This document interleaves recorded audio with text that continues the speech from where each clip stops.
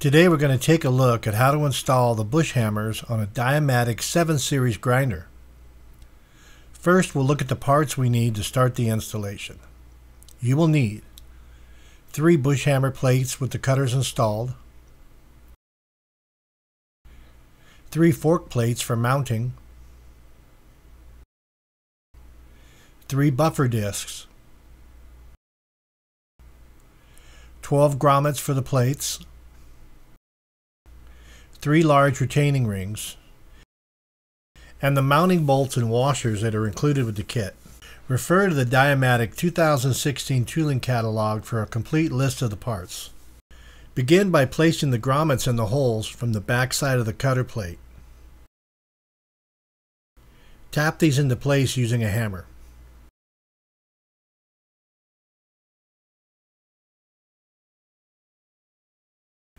Before we can install the bush hammers, we need to remove the existing tooling plates and Morflex couplers from the machine using a 5/8 socket.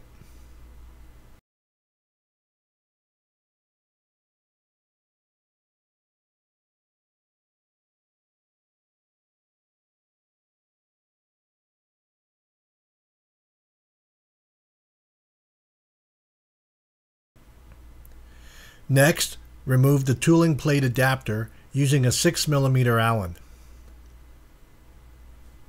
You may reuse the same bolts for installing the fork plate, or you can use 3 6mm bolts with lock washers included with the kit.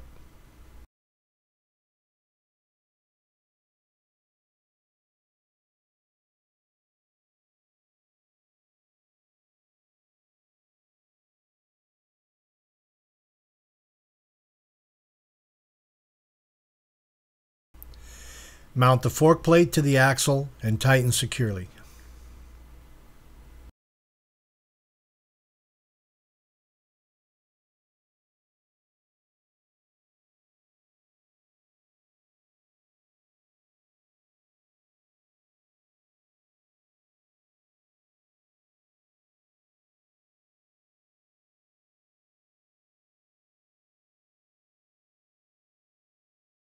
Next, we push the buffer disc all the way onto the fork plate,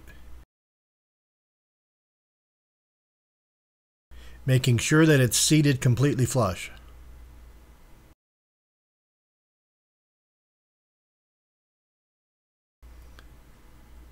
Now we can mount the bush hammer cutter plate by pressing the plate onto the forks. With the grommets in place, this will take some pressure. Sitting in front of the machine is the easiest way to get the plate pressed on.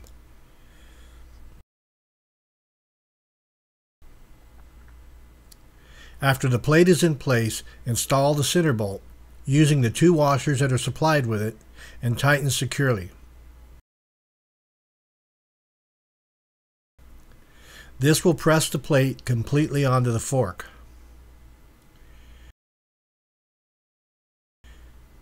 The last step is to install the retaining ring. Using a pair of snap ring pliers, install the retaining ring inside of the forks.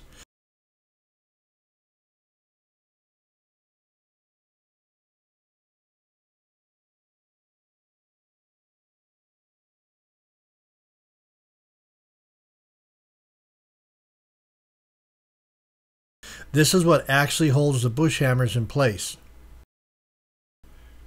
Repeat the same steps for all 3 heads, and you're ready to roll.